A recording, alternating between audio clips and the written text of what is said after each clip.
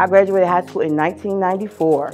The main obstacle in my way here, it was me. I know nothing about the computers. To go back to school at my age, it's hard because you got bills, you got other people you're responsible for, you know. For every problem, there's a solution. But if you sit there and get stuck in the problem, you're never gonna get to that solution. What I love here, and that's why I decided to stay here, this is a community college, and I think it's more like a family. My name is Katrina Williams. I chose Brazosport College for a fresh new start.